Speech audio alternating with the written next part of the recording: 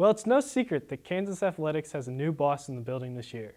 Some students know that Jeff Long is a big name in the athletic director game, as he was AD at both the University of Arkansas and the University of Pittsburgh.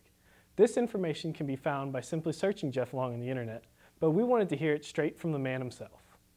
How are you doing today? Nick, I'm just great. That's fantastic. So you used to play football at Ohio Wesleyan University, and we reached out to them in their alumni magazine, got back to us with this photo here. So what memory or specific memory comes to mind when you see that photo? Well, the Ohio Wesleyan University is a fine Division III institution. What comes to mind there is I was proud to be a starting quarterback in my freshman year, but I'm also reminded of the fact that I got the worst pick of equipment. I'm wearing linebacker pads, and that made it a little more difficult to throw as a quarterback. What are your favorite parts about Lawrence so far with the move?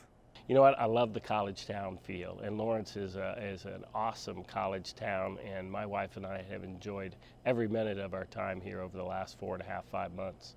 Without a doubt, your biggest move as a new AD has been hiring Coach Miles. So why Coach Miles? What does he bring to our university? You know, as I assessed our football program and what we needed to become competitive and break the cycle, as I call it, the cycle of losing, we need an experienced, proven head coach, someone who had built programs, someone who knew all facets of the game that you need to build in a football program. Now, the fact that he eats grass, was that brought up at all in the interview process? Absolutely. He was concerned about the strains of grass we had here in Kansas, and you know what? I was prepared for that. I brought him a tray of different grasses from around the state. You know, I had some from Salina, some from Overland Park, Dodge City, you know, and so he got to sample them. So I think that was a big factor in his decision to come to KU.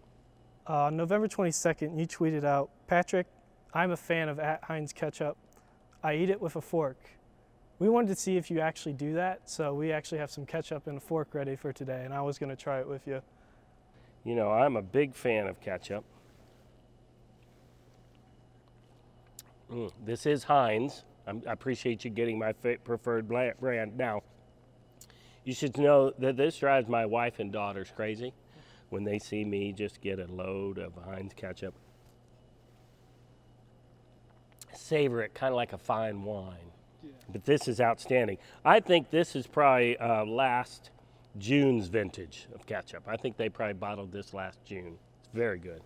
While we're on the subject of your Twitter, you tweeted out a picture of you and Brad Paisley a couple weeks ago. We were wondering, is that real or did you Photoshop that? I can honestly say I do not know how to Photoshop. So it is real. Brad and I are close friends. In that picture, he was asking me about some of his ideas for his nationwide commercials, and I shared a few things with him. And then can you explain to us what this means? You tweeted out "bug, bug, chop, chop, laugh, laugh."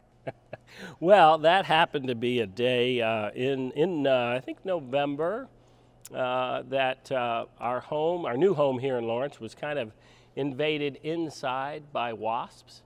And my wife called upon me for hand-to-hand combat, and that tweet showed that I took down 2 wasps in hand-to-hand combat. So I am, 2 confirmed kills, and so I wanted to share that on Twitter. What's your favorite emoji to use? I think it's the laughing, crying, smiley face. What's your favorite movie and why? Oh, without question, Rocky 1. How could you be in athletics and not like Rocky 1? Number 1 is the consummate underdog fighting and reaching that goal, and I get chills talking about it. Were you a good student in school?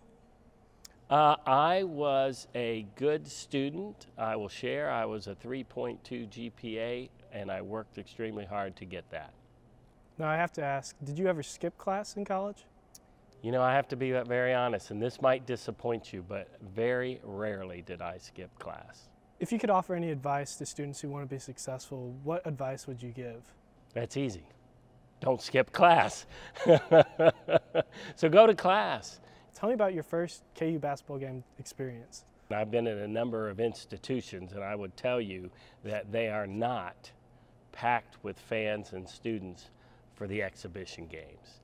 And when I walked into Allen Fieldhouse, and again, I get chills now thinking about that, seeing this incredible field house packed with students and fans, it really was exhilarating, and it demonstrated to me, you know, the power of Kansas basketball. You know, when you can win 14 straight Big 12 championships, that's tradition of excellence. So, you know, it serves to remind me we need to strive for that level of excellence in every one of our programs, and we will.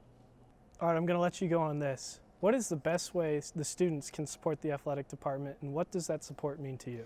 There's nothing more important to student athletes than having their fellow students in the stands, and really it creates the home court advantage, the home field advantage we talk about. Students lead the rest of the fans.